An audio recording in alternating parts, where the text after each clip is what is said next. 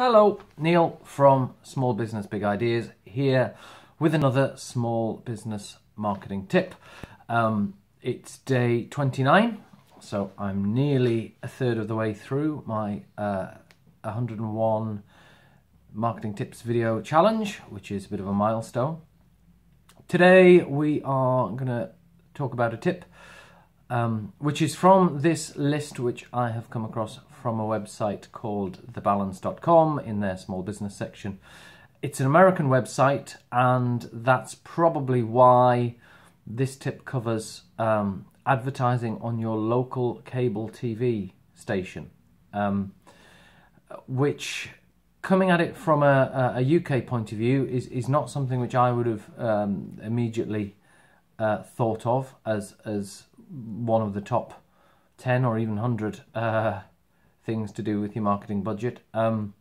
If truth be told, the only other exposure I've had previously to cable TV comes from the film Wayne's World, which probably gives you an insight into my age and my life, really. Cable TV in the UK is obviously very different to cable TV in the USA, which I think it's much more of an established thing. That said, there are local cable TV channels in the UK. I'm sat here in Newcastle upon Tyne, and there is a local cable TV channel here called Made in Tyne and Wear, which is recorded in the northeast. It's part of a network of I think 7 or 8 local channels which cover Birmingham, Leeds, Liverpool, that sort of thing. 8 major cities, and I've tried to do a little bit of digging.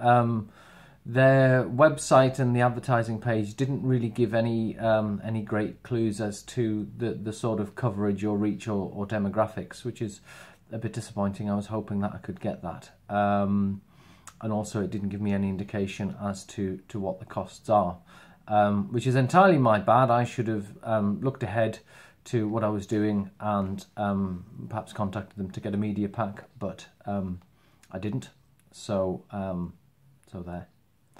And that leaves me to only draw my own conclusions from what I can see. So I had a quick look on Made in TV this morning just before recording it, and I can see that basically the channel is a mixture of locally produced content. They also have original sort of content which they share throughout the Made in network of their 8 regions, and then the bulk of the programming during the day is borrowed from CBS reality TV. Now, I'm only looking at the daytime schedule, which is very much CBS reality based.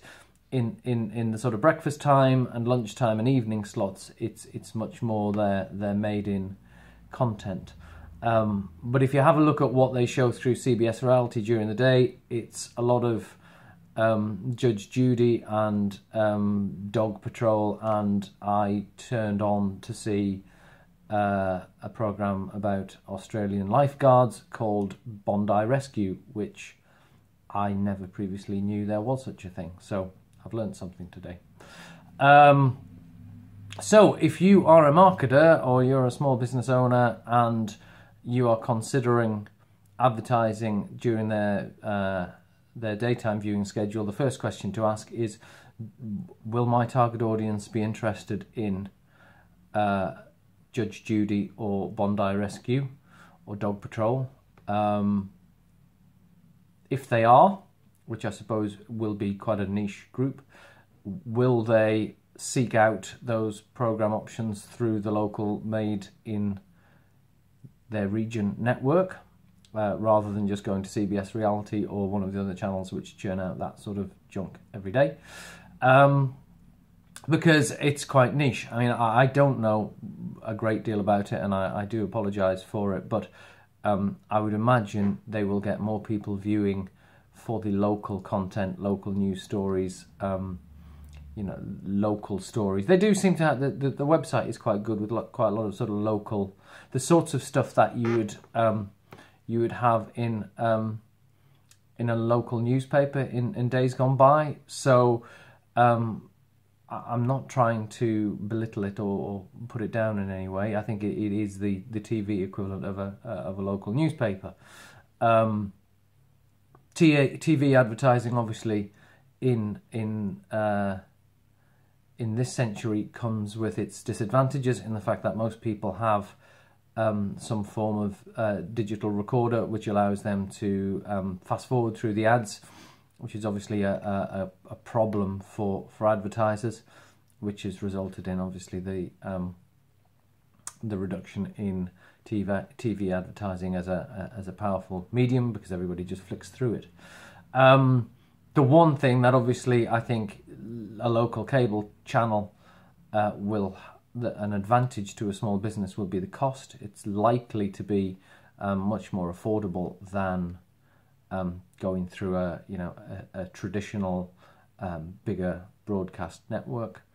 Have a look. What I am going to do is I will request a media pack, and I may well do a separate video when I get that information through, just with an update, because I'm curious just to see the sort of figures in terms of reach that they're getting, interested to know the demographics, and also interested to see what the cost will be. So check it out, see if, go down to the sort of hundreds, 150 channels of your TV, because that's where they tend to be located. See if you've got a local TV channel, have a look, have a watch, see what you make of it. Again, it's another one of these that I think if I had a limited marketing budget, which I do, it's not something that would necessarily be top of my list, but depending on the actual channel and whether there's a fit with who your target buyers are, it may be worthy of investigation. Alternatively, you may just have a massive interest in Australian Lifeguards, in which case, good luck to you. So that's it for me today. I will do an update when I've got the media pack, but I think that's all I can really say on local cable advertising at the moment. Thanks, bye.